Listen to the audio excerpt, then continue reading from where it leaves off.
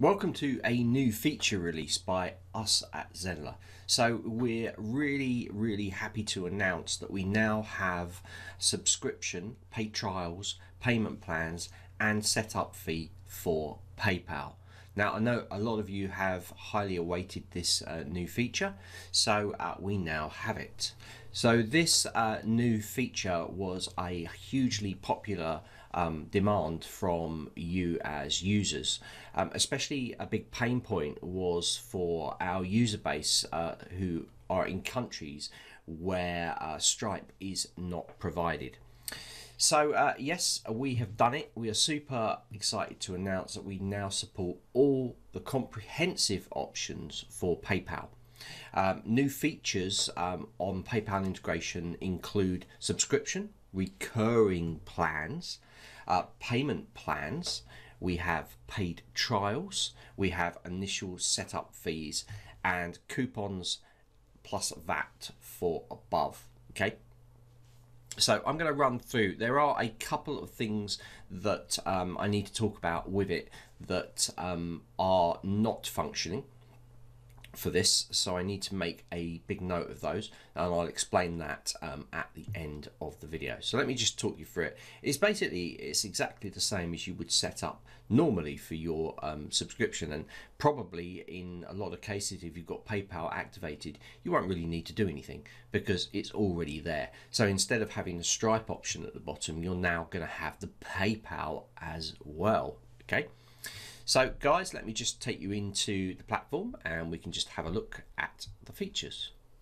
Okay, so the first thing we need to do is we need to set up our PayPal. If you don't set up the PayPal correctly, then although PayPal will be added to the subscriptions, recurring payments inside of your platform, then it will not work. So as you can see here in this particular course, I have a billing £100 a year for all billing, so it's a subscription, and you're going to notice down here that PayPal is active because I have integrated Stripe and PayPal. Then automatically PayPal is now added. However, I've not set up my PayPal account properly, so what will happen when I click this button is it will try to connect to PayPal, but it will not work. It says we cannot send you a payment right now, contact support. However, if they were to fill out their card details using Stripe, which is this one here, it would all go through fine. So it's really important for you guys that have got any subscriptions on your site and you've activated PayPal that you go in there and make sure your PayPal is all working. Okay, and then you'll need to just change the payment plan. I'm going to show you that in a second, and then it will all work. So we're going to go through it now. We're going to go into PayPal and we're going to set it up inside of your PayPal account so that everything's ready, and then we're going to go back into this page and we're going to retest it. So the first thing we're going to do is we're going to go to developer.paypal.com and you're going to log in to your dashboard. So I'm going to do that now. I'm going to log in. And now I'm logged in. Once I click the security inside here, let's choose these steps and verify. Okay, so now I'm in the developer.paypal.com. Now I need to do a few little things in here. One is to make sure I'm in my apps and credentials. Make sure you're in this area. We're going to create a new app here. I'm going to make sure this is on live as well. So I'm going to create the app here. And we're going to call this Payment Subs. You can call it whatever you like. And we're going to click Create App. So we're just going to check now quickly. I'm going to go back to here. We're just going to check that it's in my app and credentials, which it should be. Let's go to live because I made it live. There it is there. Mojo, Payment Subs. Going to hit that again. Okay, so we know this is live at the moment. So what we're going to do now is we're going to add a webhook. So we're going to go in here and just click Add Webhook. And we're going to put a URL in here, and you need to make sure it's the same URL. So I'm just going to paste it in here. Look for the descriptions for the URL. There it is there. And once I have that, I then need to make certain event types real. So I'm going to go into here and we are going to make sure certain of these are on. So I'm going to do payment sale completed. So I'm going to scroll down to here, payment sale completed, billing subscription payment failed. I'm going to do billing subscription expired. I'm going to do billing subscription cancelled, billing subscription created, payment sale refunded. This is so that you can get alerts, and payment refund completed, like that. So now you've done this, you've got all those 7 clicked. So it's billing subscription cancelled, billing subscription created, billing subscription expired, billing subscription payment failed, and down here you have payment refund completed, payment sale completed, payment sale refunded. Okay, make sure you've got those checked and click save. Okay, so that has saved that out now. So all we need to do now is to hook this up inside our integrations inside of your platform. So I'm going to jump back into my site, and I'm going to be copying this PayPal account and the client ID to put into the integrations. So I'm going to open it up as a new tab. So inside of site integrations, I'm going to go into my PayPal and I'm going to click edit PayPal settings. Okay, so I'm now going to put my new payment client ID in here, which is this long one here. So if you look in PayPal, you can see that I've got it here. And I'm also going to take the secret. So I'm going to select all, copy it. It's blurred out for security.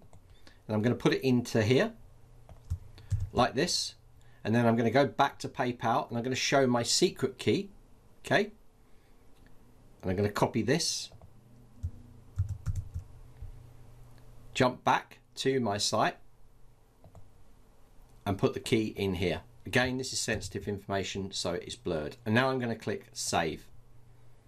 Okay, so we're going to test that this all works now by jumping into that course and seeing if it connects with PayPal. Just before we check, there's one very important point.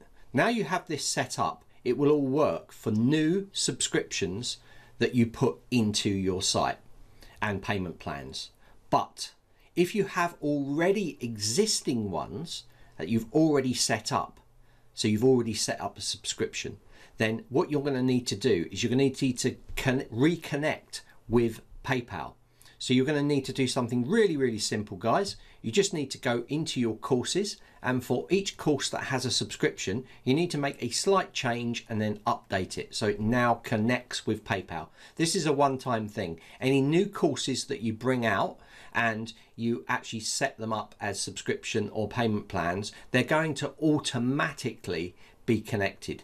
But because you've already got them from before you added this, then it needs to make that connection. You can create that connection by making a quick change in the pricing plan and then resaving it, and then it's sorted. So just for your benefit, just to make it absolutely clear. So I'm going to jump into that course we looked at, and I'm just going to change it quickly and we're going to see the effect.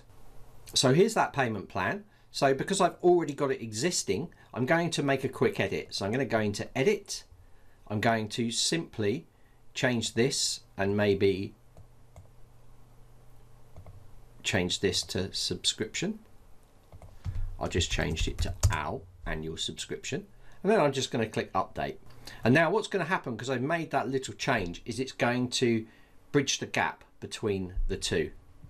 So now we've done that, let's just check our subscription now. So I'm in incognito and I'm going to jump to the page. As you can see, we've still got a PayPal button, but things are going to work now because we've actually set up our PayPal account. So I'm going to go into here and just put my email address. And we're going to try paying with PayPal. So I'm going to click PayPal now. And what's going to happen is it will connect to PayPal and ask me to log in. Okay, let's just hit next. And it's going to take me into here, log in. And it's going to then take me to pay for this. And there we go. So I can accept that and take the payment, and that's it. So now you have got that set up on your system. So that's how you can set up PayPal to take subscriptions and all the other options that you've seen in the video. So carry on watching the video now, because I'm going to go into detail about setting up pricing plans and the features of this in more detail. So this is the essential thing you need to do. You need to go into your PayPal account and you need to set up those webhooks and tick those boxes then for it to connect. And if you have existing subscriptions, remember to go in there and just edit it. Any new ones you create from now on will be fine. But it's the old ones that didn't have this new upgrade put in that you need to just change it so it builds the connection between the two. And you do that once you've done all your PayPal bits at the beginning. So hopefully this is nice and clear for you. Like I said, from this point on, you don't need to touch it, and it's all going to work with subscriptions and payments once you've got that initial thing set up. Okay, let's get into the video now. Okay, so this course hasn't got any pricing plans in. So what we're going to do is my Stripe and PayPal have been set up in my integrations, so I'm going to add a new pricing plan. So with PayPal, obviously one-time purchases work as they usually do. So in subscription and payment plan, we now have these new options. So I'm going to go into subscription here. Just going to set up a simple subscription. So I'm going to go in, just make this £5 a month, and I'm going to do this monthly and name it subscription. Okay, and I'm just going to click finish. Okay, so I'm now just going to refresh this page now that's been published. And as you can see here, we now have the option down here to pay with PayPal. So you can see this payment plan is this subscription is £5 a month for all billings. Okay, so to pay by PayPal, you just click pay with PayPal. I've got Stripe enabled as well, so I've also can put my Stripe details in and buy it through Stripe. Let's jump back now and look at another method. So this time I'm going to add a payment plan. Let's go into payment plan, go in here, we're going to say 5 payments, 4 installments taken monthly, and I'm going to put payment plan in here and simply hit the finish, jump back to my page and refresh, and now we have a payment plan. So this is 4 payments, £5 a month. As you can see down at the bottom, you can pay with PayPal again. So remember, with any course you can set up multiple different payment types or a single payment type if you want. Okay, let's look at another feature. Let's look at paid trials. So I'm going to go in here, and for this trial I'm going to go into subscription. You can use this for payment plan as well, and I'm going to say that I want to take £5 a month.